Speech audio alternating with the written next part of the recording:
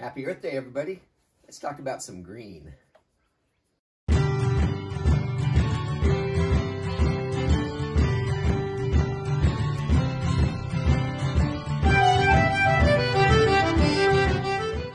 Ready? Ready. Do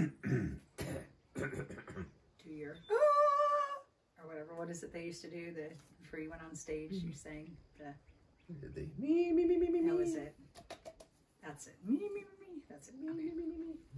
Hey everybody, welcome back to the Renewed Homestead. Ben and Denise here, and yeah, we're going to talk about green, but not this kind of green. Let's talk about some green energy, and so it's Earth Day, and we thought, well, this is a good opportunity to just share some thoughts about green energy, because we seem to be on this drive to get everybody in an electric car and no more wood burning stoves and no more gas heating of any sort.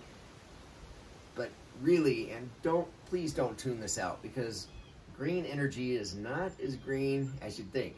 And we just want to bring up some points that you really ought to think about when the conversation comes up. And should you be using it? What are the downsides of it? Yeah, and we're not opposed to alternative energies. We actually think we ought to be investing in technology. And this is not going to be a documentary. It's not going to be, a really in-depth look. These are just kind of an overhead view of things that we think you should think of. We're not opposed to solar at all, but we don't want to use solar because we think it's better for the planet. We like solar from the standpoint that it makes you a little more self-sufficient and you're not connected to the grid. So for that purpose, but it's in a lot of ways, green energy is far worse for the environment than oil. How dare you! How dare you! How dare you! Greta Van, what's her name? Thunberg. Yes. So, anyway, let's talk about solar for just a moment. I was talking to my daughter about it, and she was looking at solar options for her new house, which, congratulations, by the way, she's moving into a brand new home, her first home, and congratulations, Hope. Today, yes. As long as the movers showed up today. Right. They were supposed to be there yesterday. Anyway, but she was talking about doing solar, and I said, well, and she made the point, well, that way if things got bad, I'd still have electricity. I'm like, well, depends on your setup. If you don't have a battery bank, something that you're charged up, if you're just tied to the grid, they're down, you're down, whether you're bringing in energy or not. So just quick point. I just thought I'd throw that out there. Yes. Well, and the average, so let's just take a look at the panels themselves, and then we'll go into the battery. All right. So solar panels last about 30 years, give or take, right? We have well over 2 million solar panel installations since 2019. We know that's gone. We know the number's gone even higher now, but we know there's over 2 million installations now. We know the government's been pushing green energy and solar panels, right? Well, what happens after 30 years? All right, so there's really no incentive to recycle. A lot of these are ending up in the landfill. And then we have a whole nother issue that comes with the toxic chemicals that are leaking out of the solar panels that are going back into our soil. That's a big deal. And right now we don't really have a solution in this country or in many countries. I know some states like Washington and Utah are trying to put programs in place where people can drop off panels, but oftentimes they're sitting in landfills or they're sitting there, and then we have to worry about what is coming off of these panels, right? And we know there's been a lot of insulation over the last 10 to 15 years. So about another 10 to 15 years, now we really have a huge issue with waste, and that's just for the panel. That doesn't even include the battery. Yeah, and we don't like to present a problem without some kind of a solution. We don't have one for this. And the solar panels, they don't just stop working necessarily, they just stop charging up as much. So, when they're brand new, they charge up 100% over time. From what I understand, they get down to like, maybe 20% efficiency, and, just doesn't run very well. So then what do you do with those panels? Yes, and then you're done. Yeah. And then the batteries themselves last about 5 to 15 years. years. I'm laughing because we're probably wiggling a little there. The breeze, I can see my camera moving a little bit there. Sorry. It's a breezy day. It is a windy day. It's a welcome relief. It is. It's been really hot. It's a beautiful day today. But the batteries last 5 to 15 years. So again, we have all of these issues with waste. And again, there's really no solution for the batteries, just as the issue with the solar panels, right?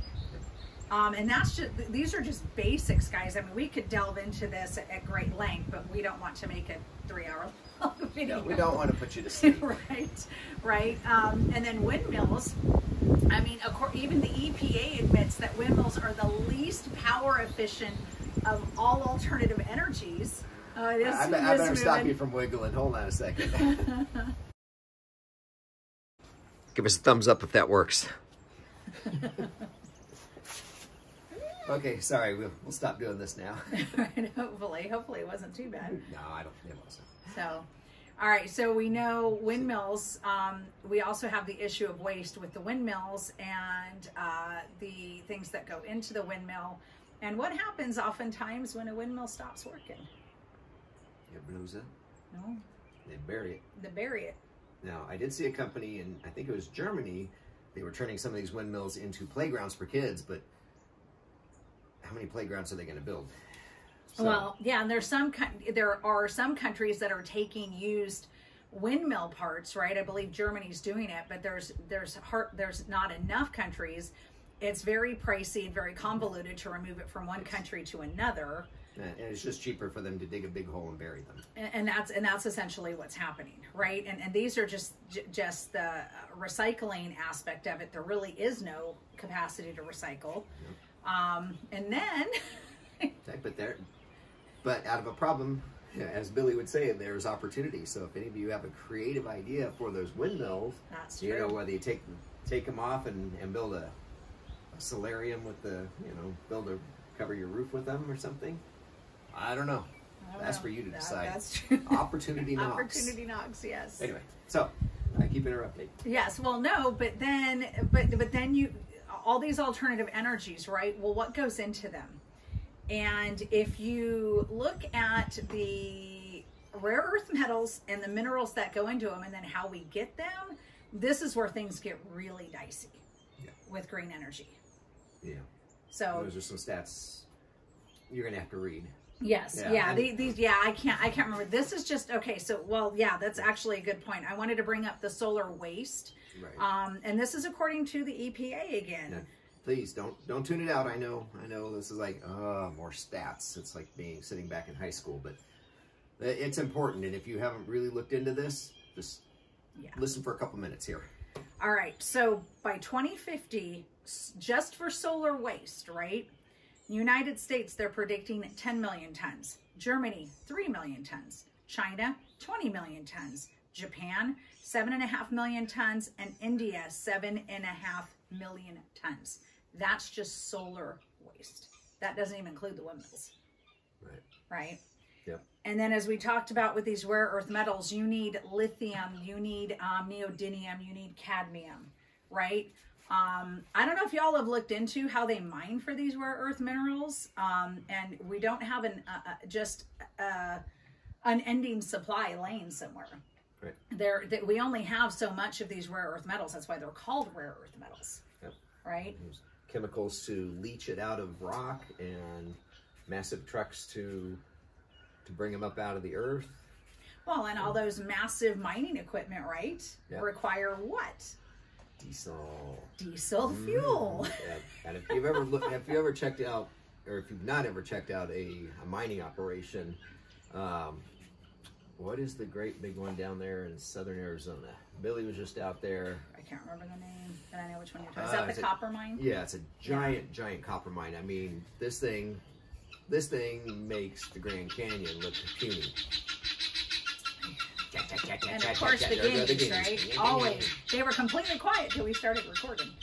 Hey, But anyway, these massive trucks, the guys, if you have not seen this, they actually climb ladders to get up into the cab to drive these things. They're that big and that much diesel. And hundreds of gallons of diesel fuel. Thousands. Yeah, well, I would say just like in an hour, right? Yeah. A couple of hours you're going through. Yeah, so you've got all that diesel pollution going into the air to get the copper out. Well, let's talk about copper. To get the neodymium and the cadmium and the lithium and all these other, Yeah, but they don't use big trucks for the lithium. What do you mean? Don't they use little hammers? Well, in a lot of these mining operations, I guess we can say, they use slave labor, and most of it's child slave labor. So that's just... Fact check false. Fact check true. It is true. It is true. It is true. So not only are we using massive amounts of diesel fuel, massive equipment to dig out these metals, we're also using child slave labor to do it, right? And then you wanted to go into copper. Yeah, well, the copper, and I could not find the stats again. I saw one, it was talking about the amount of copper it takes to produce an electric car versus a regular combustion engine car, and it was it 4 times as much copper? It was significantly more than that, but it was talking specifically about Britain and saying to replace all the cars there, it would take something like 30% of the entire world's copper, available copper. Well, that's over there. So I did some quick calculations, said, okay, well, they've got, however many people. Yeah, however many cars are on the road, say 3 million. And I took that and I said, okay, well, if that took 20%, I ran the numbers of how many cars we have here in America. And to replace every car here in America with an electric car, it would take up, it was almost 120% of the world's available copper, just for America. Forget everybody else. So, yes, copper is recyclable, but there's expense and chemical waste and all kinds of things just to Well, and how much water goes into recycling copper and other items. There is a lot of water that goes into this. Yeah, those chemicals leach into the water, and where does that water go? Into the water table, where does that pull up into? Your faucet. Yeah. So you can see, you can go down a huge rabbit hole. Oh, that's it. And we said we started, kind of bantering back and forth about this. And it's like, if we go into all the details, we're going to put people to sleep. So we wanted to hit it high level and give you some things to think about on this wonderful Earth Day. Yes. And according to Forbes, I wanted to read this quote. Electric vehicle sales projections pose challenges for copper supply, with a 10 million metric ton deficit possible by 2035, according to estimates. And you guys, this doesn't even include the aluminum. This doesn't include the chromium or the zinc, the other minerals that are needed. So and we're going to have to take a quick time out. Sorry, we had a delivery and Loki wanted to eat the driver. He didn't want to eat the driver. He was just protecting he likes the driver. He actually likes our FedEx driver a lot. Well, he brings little milk bones for him. So. Yes. He's not above bribery. No, he is not. He is not. So where did we leave off? Well, I think we should probably talk about the solar station, or not the solar, the charging stations. Charging stations, yeah. And we've not seen that in the news lately, and most of the news doesn't carry it. There's long lines to get to a charging station to charge up your electric vehicle. That's in California, right? That's in California, yeah. Yeah, I'm sure there's other places where it's not bad, but hey, you follow that charging station, what's it hooked up to? Regular... Up to the grid. up to the grid, which is powered by, either diesel or coal or nuclear. Right. Or nuclear. Nuclear, yes. Nuclear. So, but they're literally charging their cars by the same process that they're saying is killing the environment. There are technologies out there that are getting better, and like we said, we're not opposed to alternative fuels and things like that. The cleaner we can be, the better for the environment, obviously, and we totally agree with it. The companies, there's some lithium iron batteries being built, which have a lot longer life. Well, you're talking about the salt water, right? Yeah, well, and then there's a gel battery that's much better technology than what we had, even 10 years ago. But yeah, the military has used a version of salt water for their batteries, but these things are massive. I mean, they're the size of a Prius from what I understand, but they're using that technology and trying to scale it down to something a little more user-friendly. Then it's salt water. How do you recharge salt water? You dump it and recharge it with fresh salt, from what I understand. So, yes. Wastewater is what rolls up on the ocean beaches.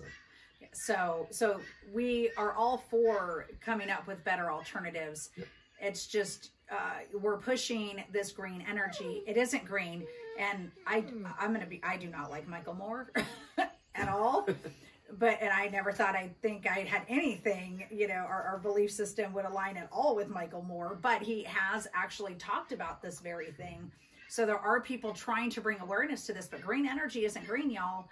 And when you follow the money. Yep, so let's get to the crux of it. Why is there this push? Because when I was a kid, the cover of Life magazine was, we're entering another ice age. We're going to freeze over. The polar ice caps are expanding. We're all going to freeze to death. Well, and then we're all going to flood. Then the ice caps are melting. We're going to flood, and Florida's going to be underwater, and Arizona will have an oceanfront property. And then we're getting too hot. Yeah. So wait a minute. We can't. We're juggling this narrative, and Well, didn't Greta Thunberg in 2018 say that we're going to have serious consequences in 5 years? years? So that's why she's now Regreta Van Thunberg. Yes, Regreta, yes. Regreta that tweet, which she pulled down, by the way. She took that tweet down because she was wrong. But anyway, my point, go back and look at old pictures of the Statue of Liberty. It's no deeper in the water than it was. So they can't sell the narrative or heating or cooling, all that. So now it is just blank climate change. And again, why are we there? I'm sorry, I went a long way around to get to this point. Why are we there? Because if you look, I won't say all, but a good portion of our politicians here in America and worldwide that are pushing this are shareholders in these companies. Yeah, look at a lot of the people, especially in the European Commission, European Union. Mm-hmm. And then politicians here in America. Mm-hmm. They own a lot of stock in those companies. Follow the money, as always. Mm-hmm. Yeah, and there's something that we had calculated this. We had looked up the emissions between like a Chevy Impala and a Tesla. And I'm going to put this on the screen. But this was a couple years ago that we had calculated this. But so if you take a Chevy Impala traveling about 1,000 miles, uses about 40 gallons of gasoline or so. But when you take a Tesla Model T traveling that same amount, you have power generated by being attached to the grid. You've got about 2,500 cubic feet of natural gas, 286 pounds of coal, plus you take in all the materials to produce the EV batteries, like we talked about, the cobalt, the lithium carbonate, the neodymium, the copper, plus all the machinery and vehicles to mine and transport materials. Well, by the time an EV hits the showroom floor, it has produced 30 gallons of carbon dioxide. Compare that to a conventional car at 14,000 gallons of carbon dioxide. And that doesn't even take into factoring what's being done with the electric batteries that are having to be replaced every few years. Yep. And here's the thing I don't understand. What was it Yanasa Ama was talking about, that we had like millions of buffalo? Well, I'd actually hope to get better numbers on that. But before we settled America, there were millions of buffalo roaming the plains and just doing their thing, and buffalo, like cows, fart. So there's the CO2 emissions, and we've got, I think, about a quarter, and like I said, I don't have the exact numbers, but about a quarter of the buffalo here, with cows, and they're trying to get rid of cows because of the methane and all that. Well, if they fed them a proper diet, they could probably eliminate a lot of that, because cows are not supposed to eat corn and grain. Yes, but we have less cattle in this country now than we did in the 70s. Yep. Right? Oh, far less. Yeah. And then less bison. Far less bison. Yeah. Yeah. But we just don't. The carbon emissions that are being put out by cows and cow farts and cow burps, which they say is like 2% or something, like 2%. I think it's like 2% of the gas emissions in America. I mean, electricity is far, far worse at over 50%. But here's the thing I don't understand. Plants eat carbon dioxide, right? They convert that to oxygen that we breathe, right? I was just gonna say, yeah.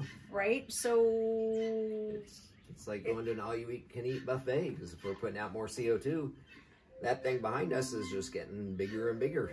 All right, Dr. Patrick Moore actually used to be the founder of Greenpeace, and I believe he ended his stint with Greenpeace in the 80s. Don't quote me on that, but I believe it was somewhere around the late 80s. He's actually written a couple of books about this very topic.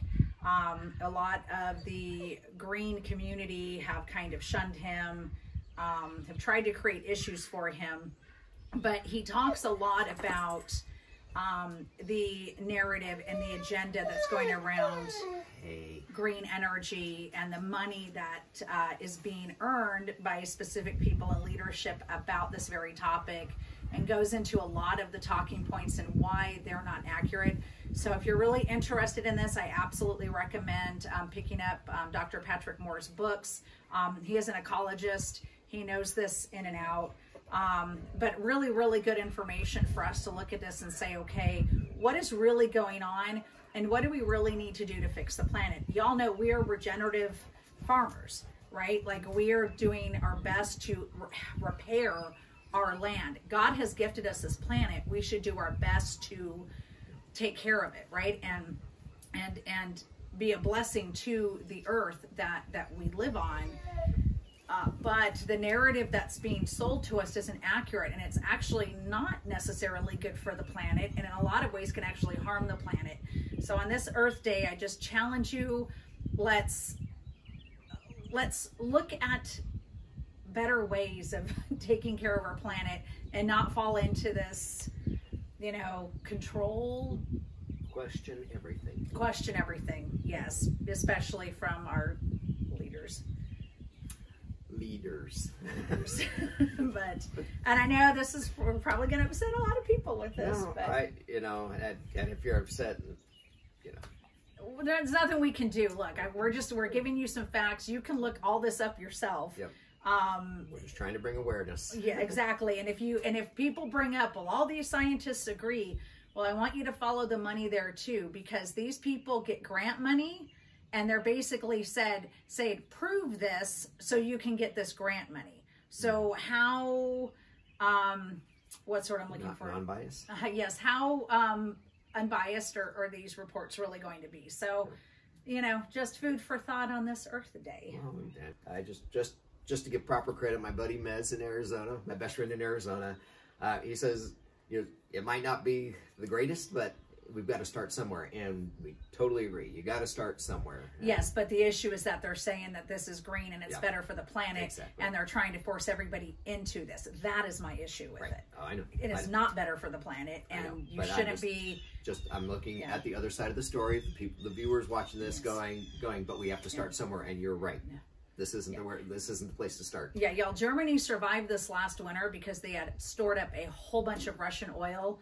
They just announced that their 3 nuclear power plants were gone. Yep. I just hope that they're okay next winter. I hope it's a warm winter next winter. I mean, in Sri Lanka, guys, there are real consequences for moving to these things too soon.